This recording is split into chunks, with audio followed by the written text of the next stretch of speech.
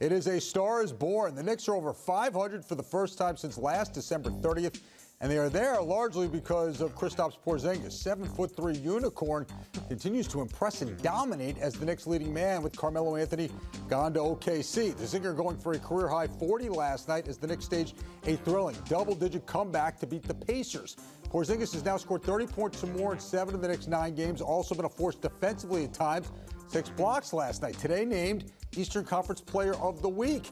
Has he already proved he's a better leading man than Melo? Very small sample, right? Only 9 games. But, I mean, the way he's played, I think he's exceeded all of our expectations. Now, it's only 9 games, okay? So we have a long way to go. But if you want to look league-wide, I mean, my goodness, first 10 games of the season, he's probably been one of the top 5 players in all the league. And this is what the Knicks hoped this guy would be. And I've been a critic of his. I didn't know that he would be able to get to that level. But so far, so good. And the rest of the team believes in him. Peter, you've covered this team for seasons in the past. What'd you think? Hey, he's been incredibly impressive. It's funny, too, because if you remember, Phil Jackson, before he was fired, actually said that he didn't think that Porzingis was ready for this sort of role, to take on this leading man role. And, you know, we've seen in the past few years, you know, whatever criticisms you want of Carmelo Anthony is a legitimate #1 offensive option on a team in the NBA.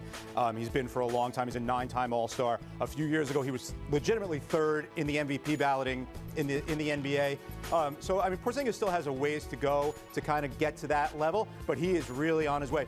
I've been at the Garden the last few games, and I'm telling you, the fans are really starting to get into this player and this team. You know, if they're gonna do this, if they're gonna actually win games, they've now won 5 out of 6 after an 0-3 start.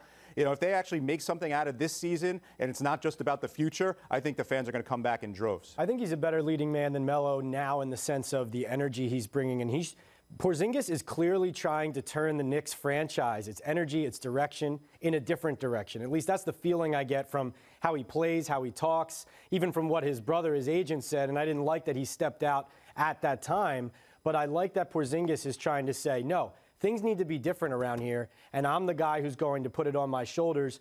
Melo, at a different point in his career, there were different expectations when he was here and was basically wallowing near the end. Well, see, the one reason why I think even this early you can say you can lean towards he's better is because I think other players around him can succeed along with him. Right. Whereas Melo got here. Amari Stoudemire had to be in the background. One year, right. the third year where he finished 3rd in the MVP where Jason Kidd that was the year, was the exception. Right. But everything else was the expense. Melo had to be the leading man, and nobody else got any better while he was And Porzingis is playing defense, too, which definitely has to add to it, right? I mean, if you saw the other night, Friday night, against Phoenix, he had the block at one end of the court. Yep. That was great. And then came down and took the pass from Jack and slammed it and drew the foul. I mean, that was one of the more exciting sequences at the Garden, certainly in Knick games over the last, how many years? No question about it.